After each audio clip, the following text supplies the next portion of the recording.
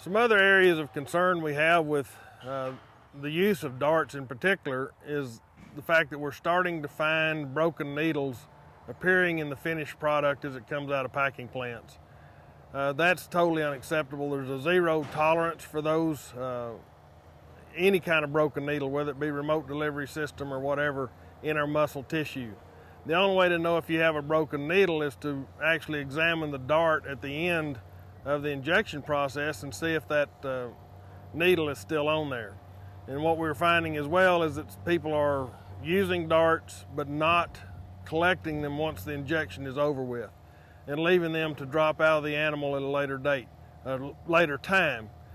These are designed to do that, but we also find those darts laying in pastures lead to additional injury and foot injury in cattle, or being picked up and consumed and chewed by other animals in the pasture.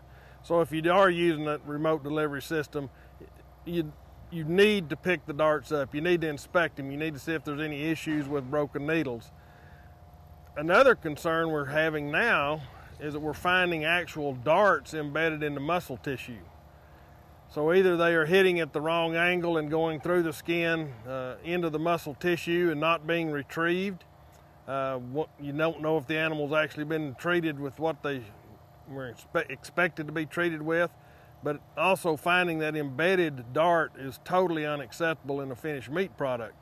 So we have to make sure that we know how those are going in, how they're being injected in the animal, and retrieve those darts to know whether or not the needle was broken. If it was, then that animal needs to be identified and that needle removed before it ever enters the food chain. If it cannot be found, that animal should never enter the food chain. So it's no different than what we have if we had an animal in a chute and broke a needle off in it. And we are starting to find more dart needles in meat, and so we need to make sure that we are diligent in finding those darts, following up if they are used.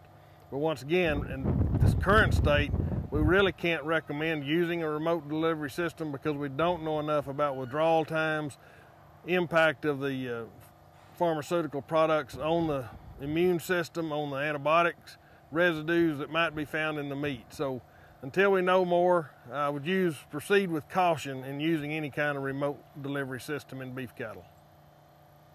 I'll take just a moment to talk about the delivery system and the darts that are associated with it. They come from very low dose capacity up to a 10 cc. This is actually a 5 cc dart.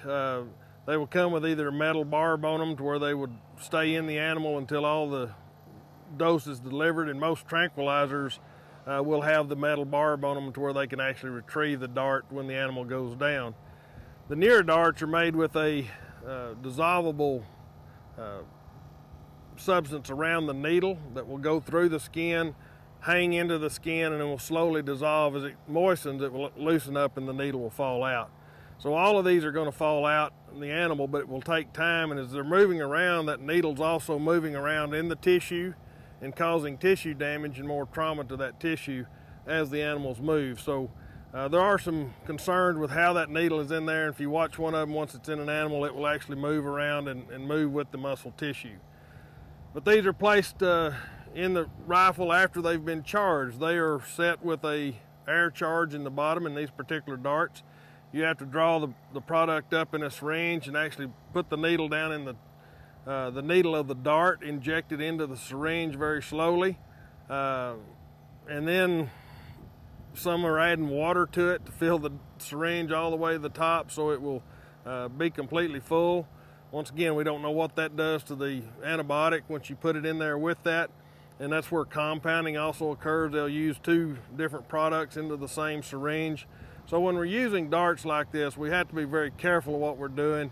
And there may be a place for them, but right now we don't know enough about them to be very confident that they will fit within our beef quality assurance standards.